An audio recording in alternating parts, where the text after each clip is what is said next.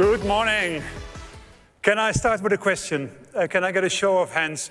Who of you know Rancher? Anyone knows Rancher? Oh, I see a lot of hands. Who actually knows that Rancher is part of SUSE? Yeah, that's not as many people. We're going to talk about that now. So, my name is DP van Leeuwen. Everybody calls me DP. It's a too long Dutch name otherwise.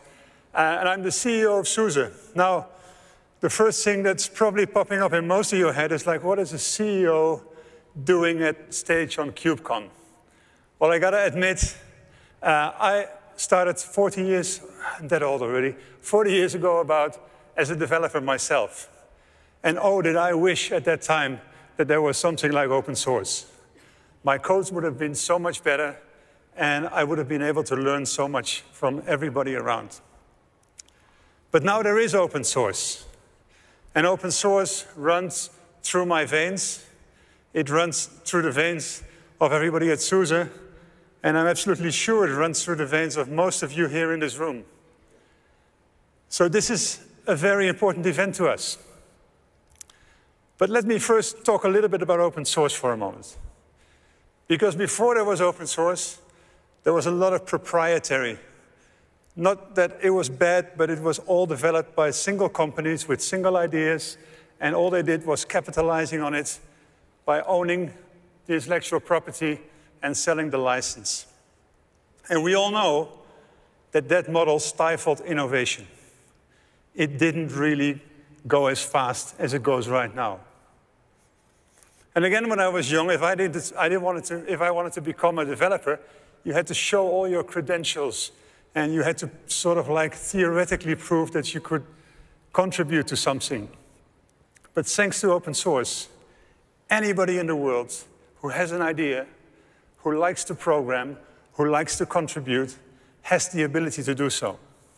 And thanks to open source and to the principle of meritocracy, the best ideas win. The best ideas won, and they still do. And this is why we're all here, because this is the largest amount of intellectual property that you can get with all of us around the world collectively contributing to something great. So how did that start?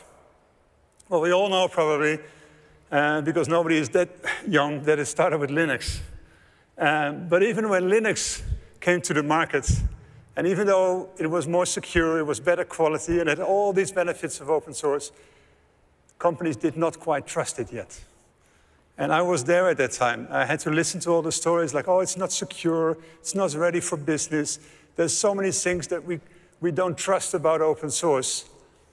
Until companies like SUSE developed a business model that allows you to consume from all the community projects the best products and run them in a business-critical enterprise way. And look, today, most businesses, if not all, depend on open source solutions. And this is how business goes. So from here on after, we saw open source spread rapidly to the cloud, to the edge, and even now to AI. It's all open source. This massive, massive innovation that we've seen is thanks to us as a community. Then what about Kubernetes? Because I spoke about Linux. And by the way, Linux is like 30+ years old. Kubernetes, however, was announced in June 2014 and rapidly got acceptance and rapidly became an industry standard for cloud-native development. I would say, happy 10th anniversary Kubernetes, because that's 10 years ago now. Time flies. There is no compelling proprietary alternative to Kubernetes today. So why did Kubernetes win? Well, because it was open source. It was multi-vendor. And what I think is most important, there was a community of passionate people contributing to it. Now, every leading solution, whether it's in the data center all the way to the cloud and the edge, is based on Kubernetes. And it's the best technology, thanks to your participation. From Kubernetes, quickly to AI, because we can't ignore AI these days. It's everywhere. Super exciting. And again, in AI, we see open source defining the standards, open source, helping it grow, and becoming something really, really meaningful. But again here, Kubernetes is a great platform to deploy your AI workloads on, and it works really well. This then brings me to the infinite potential of open source. Because now that we've seen what collaboration can do, and how you can sync that and take somebody's idea, build upon it, and build something new, there are things that we can not even imagine that will happen in the future.